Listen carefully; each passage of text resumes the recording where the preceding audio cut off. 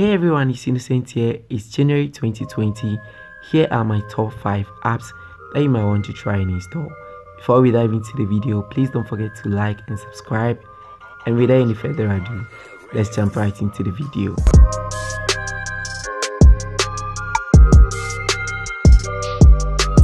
So number 1 on the list today, and the first app of the year, is called Vision Board.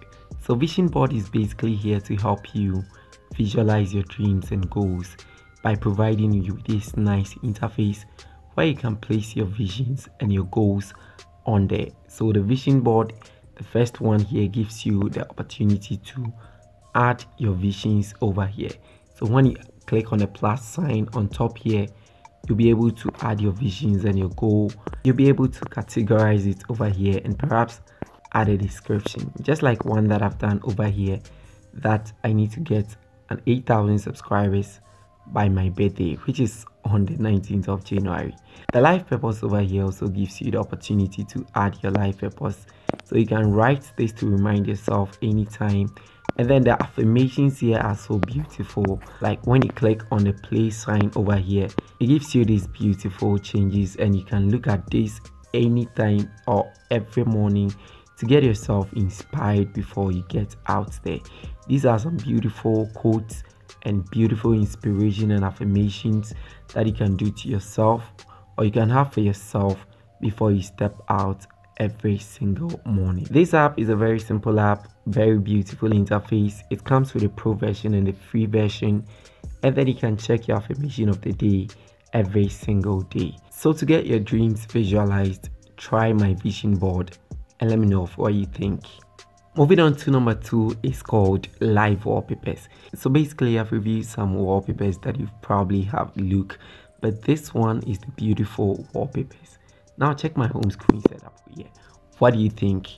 This is a beautiful live wallpaper, and it was grabbed from this app that I'm talking about. So at Live Wallpapers, you have some beautiful 4K or HD wallpapers which are also live. So these wallpapers are not just wallpapers. So let me click on this one, wait for it to load the preview, and look at this.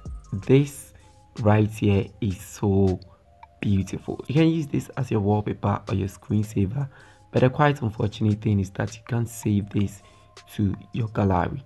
So to use it, you just have to click on the share sign over here, and then you wait for it to sort of download or load for you, and then boom, the wallpaper has been changed. So when I head over to my wallpaper, there you have it.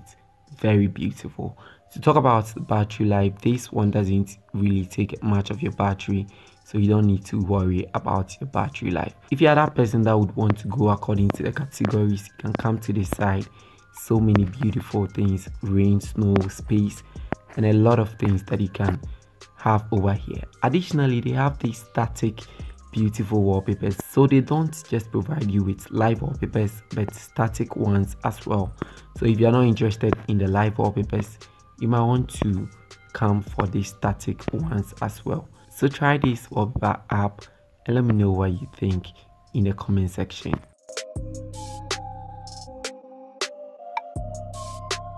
Now it's number 3 on the list today, is called Google Keyboard.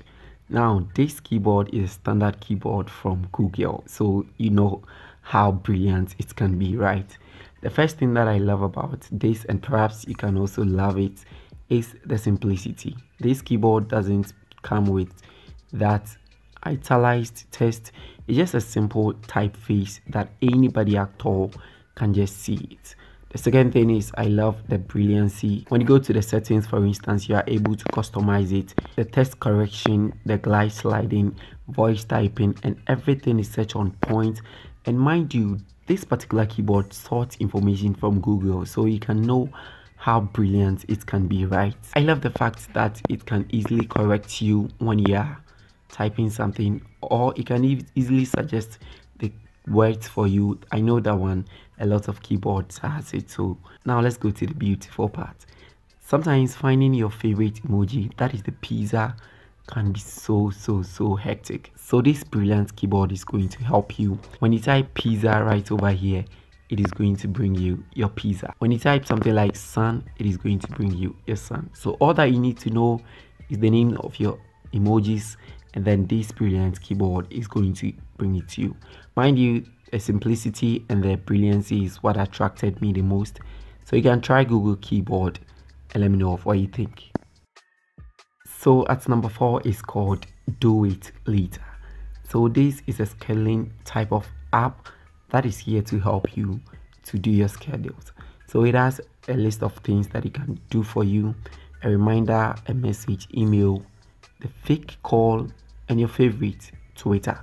So basically, if you want this app to remind you of something, you just have to choose the reminder, test your message, and you set the time. At the time here, you can basically customize it right over here. If you don't want the intervals that has been given on to you, you can just customize it and then you are good to go. You can schedule messages right over here to be sent to people.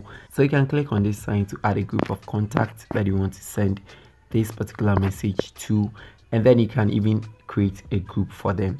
So this particular thing, you just set it and then you sleep off, and when the time is due, it just sends it over to you.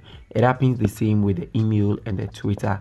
But this fake call right here is something that needs to be talked about. So for instance, I set a name like Cyber Reviews right over here. A big shout out to Cyber Reviews, and I can just give him any number at all and says that in 15 seconds this number should just call me. So if you are with somebody and then you just need an excuse to leave, you can use this particular app. Please don't use it on your relationships. You're going to break your relationships. So after 15 seconds, this particular thing is going to give you a call.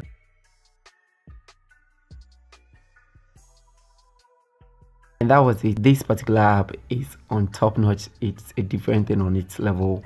You can just try it, use it for your schedules, and let me know what you think in the comment section. So wrapping it up on the first edition of the 2020 app reviews is called Find My Device. So I recently discovered this app when I lost my phone and I was trying to find it. If you haven't watched a video of how I got scammed, it is linked up in the description. You can check it out.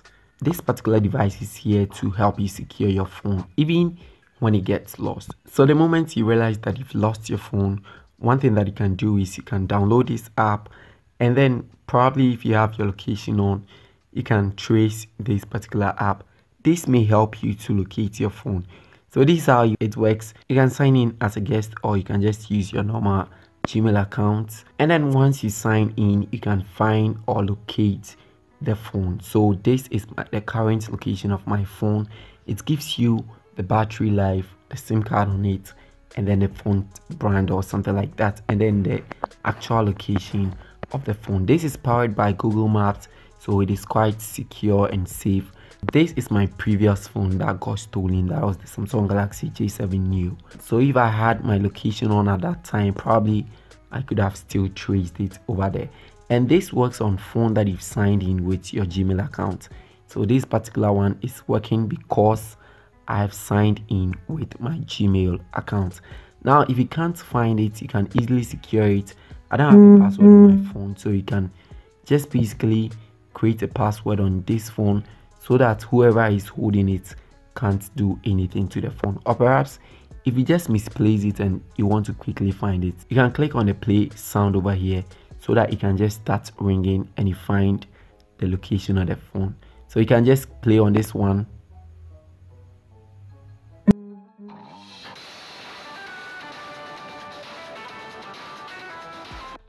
And it gives you that noisy sound that wherever the phone is, you can just quickly go and you find it. I hope this app is really going to help somebody find your phone. If it does, come back over here and comment. So yeah, that wraps it up for the first edition of the monthly apps.